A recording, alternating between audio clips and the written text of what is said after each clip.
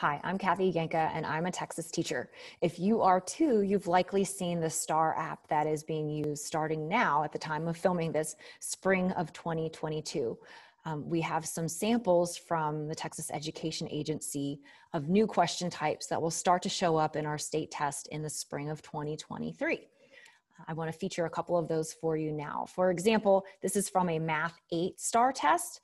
Moving forward, we might see questions like this where students are going to have to enter specific values into fields to get credit for the problem.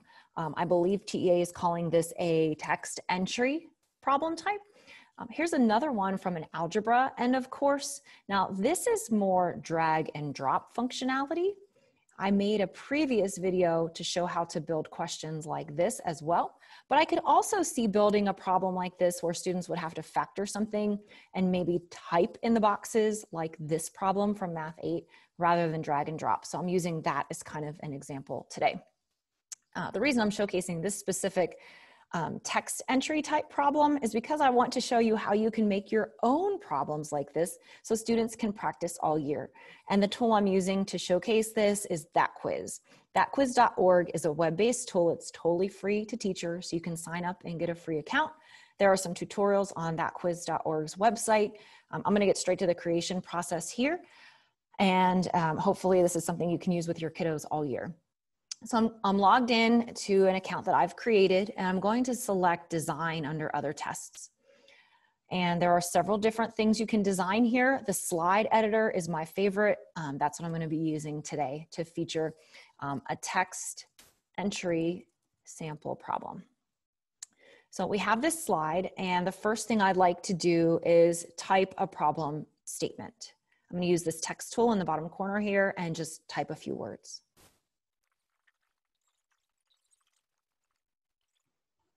I'm filming this at school, so if there are some outside noises, this is authentic. I'm doing this at school, so you'll hear kiddos in the background. Now that I've typed my question, I want to start to build that place where students could do a text entry. So I'm going to still use this text tool, but just to make it stand out a little more, I'm going to change the font to large. Let's put some empty parentheses for students to see that this will factor into two binomials. Now that I have my empty parentheses, I'm going to use this fingertip tool to kind of move things around and space them out as I'd like. Now, in order for students to do a text entry, we need some boxes for them to be able to type in their answers. To do that, this empty box in the corner can just be dragged into place. We're going to need 4 fields for students to type in their answers. Now, I don't really like the size that these default to, so using this resize tool in the corner here, I'm just going to adjust the boxes a little bit. Now that I have my answer boxes, I need to type into the boxes what I want students to type in order to create an answer key in ThatQuiz. So using the text tool, I'll do that now. Now I'll select save just to save the screen. And because I've created a sample class called Yanka, I'm going to go ahead and assign this to that class. When I select the title of the quiz, I can see a URL practice version, so I can see what students will experience.